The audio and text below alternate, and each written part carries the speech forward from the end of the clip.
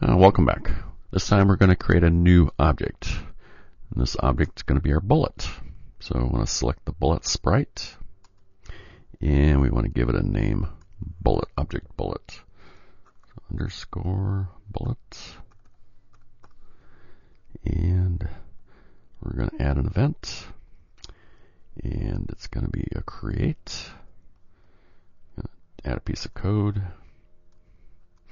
And this code is going to be a new function. We're going to use the function motion underscore set. And we're going to give it a direction of 90. 90 means straight up. 0 would be to the right. 90 would be straight up. 180 would be to the left. And then 270 straight down with a speed of 15.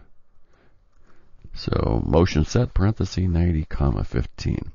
This will make the bullets move straight up from the plane. Go ahead and close this. Now to start these bullets, we're going to have to go back to our object F117 and create a new event.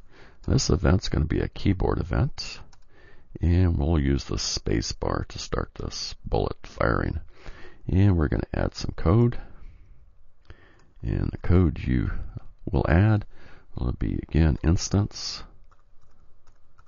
And it's going to be create. So instance create. And that's going to be X, Y. And the object will be bullet. And I got to spell it right. So we have instance create. Again, we got to spell things right. Put an E in there. Instance create XY object. Go ahead and hit the green check mark. And go ahead and select OK. And let's go ahead and run the program and see what this looks like.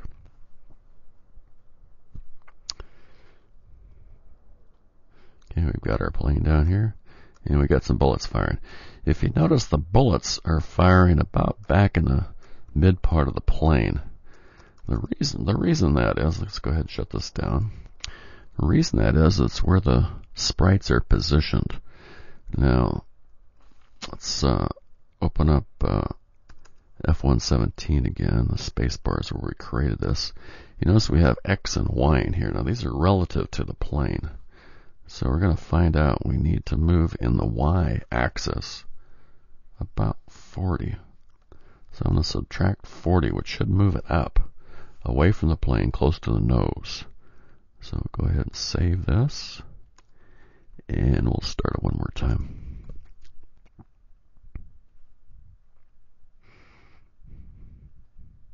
Now if we fire, you'll notice the bullets are coming right out of the nose. Now the bullets aren't seem to have any effect on these planes. So the next thing we'll do is to add some explosions. So these bullets, when they touch the planes, the MiGs will have an explosion. That's it for this one. Thank you very much.